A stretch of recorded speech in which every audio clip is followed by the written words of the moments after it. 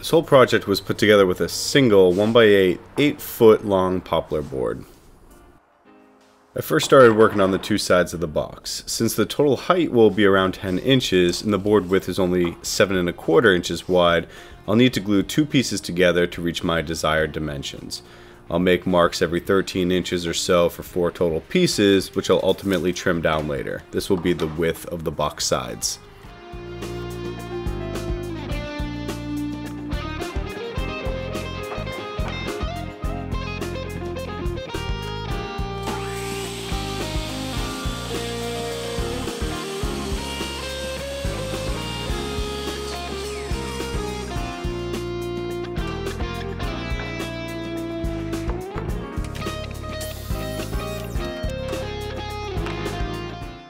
After the 4 pieces were cut out, I took them over to the jointer to flatten out one edge of each cutoff. This will make the edges nice and tight for the glue up.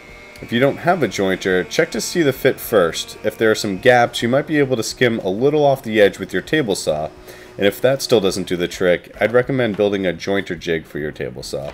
There are a ton of videos out there on these, and it'll definitely come in handy for future projects. Next, I'll glue up the boards and let them sit to dry overnight. 2 tips here. Make sure you don't over tighten the clamps. I've done this in the past and it will typically cause your piece to bow. As soon as you see some glue squeeze out, it should be good. Also, I'd recommend adding some F-clamps to the seam or cauls to keep the boards nice and flat. While the sides are drying, I'll start working on the slats by cutting out 2 17-inch long pieces from the remaining board.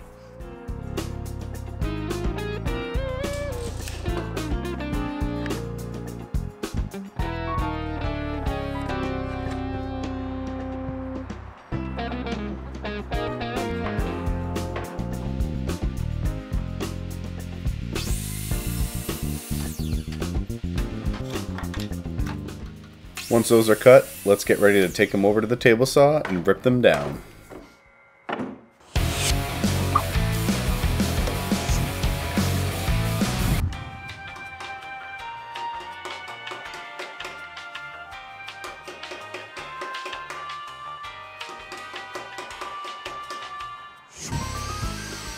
After meticulously dialing in the fence to 2 inches, I ripped each piece and ended up with a total of 6 slats, which I will then resaw on the table saw, yielding a total of 12 pieces, right around 3/8 of an inch in thickness.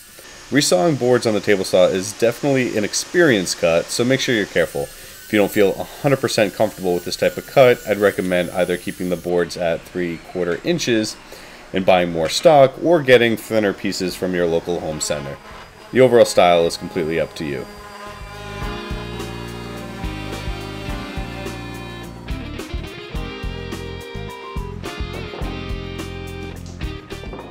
The next day, I'll remove the 2 sides from the clamps and cut them down to their final dimensions, right around 1 foot wide and 10 inches tall.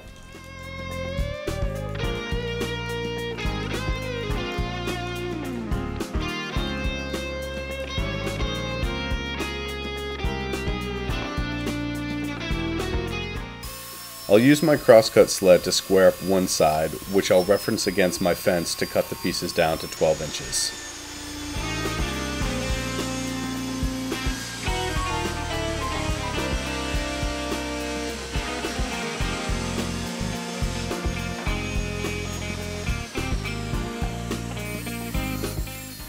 Then I'll work on cutting the height to 10 inches. Looking back, I didn't do this right. Ultimately, I was trying to measure out 5 inches in either direction from the seam of the 2 boards, so the seam was in the middle.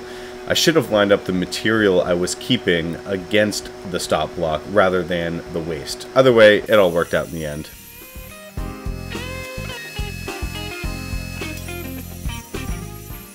I'm putting some tape on each side piece and a dab of super glue to lock the 2 pieces together.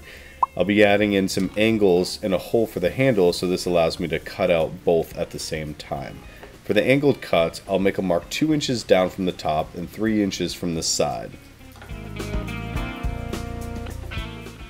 I'll then connect those lines and then cut them out with my jigsaw.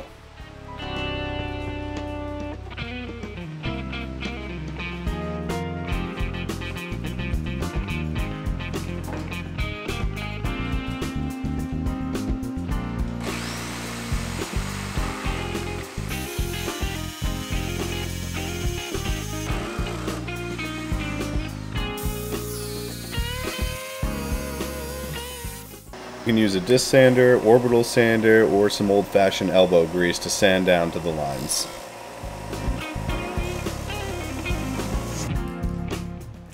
I marked some lines to lay out the placement of my handle. After I had a general idea of how I wanted them to look, I drilled out 2 holes at the drill press, then removed the rest of the material with my jigsaw.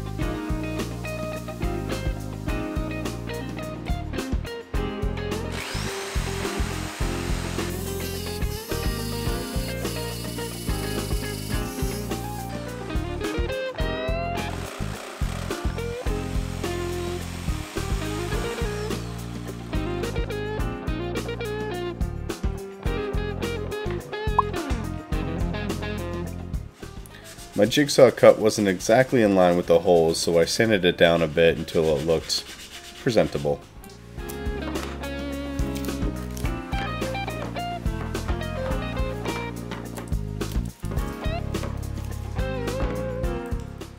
A round over bit with my router helps soften the sharp edges of the handle.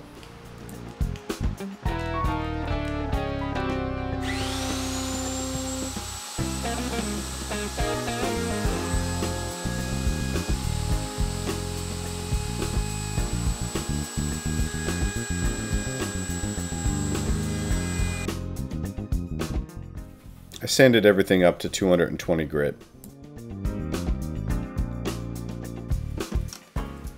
Next, I grabbed all my slats and cut them down to their final length on the miter saw. A stop block definitely helps make repeatable cuts here.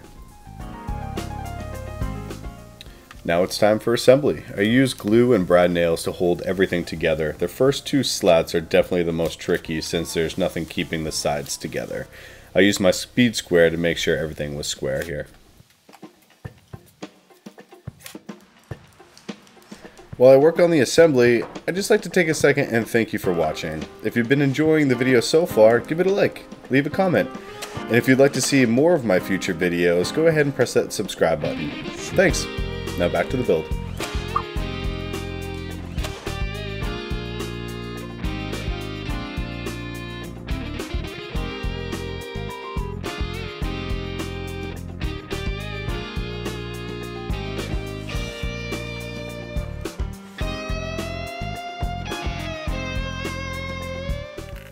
I mixed some glue and sawdust to fill the nail holes. Since the sawdust for my sander was mostly from this project, it allowed me to match the color perfectly. Either I used too much glue or my glue dries a darker color. Either way, it looked great after it was sanded down.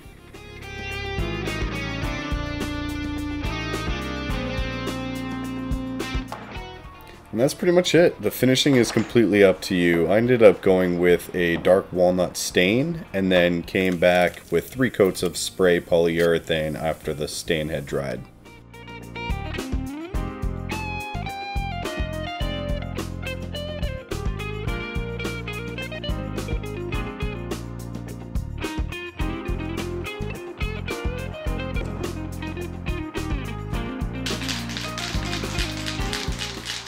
Let's be honest, the only way I'm shaking that can for 2 full minutes, as they say in the directions, is if I can get someone else to do it for me.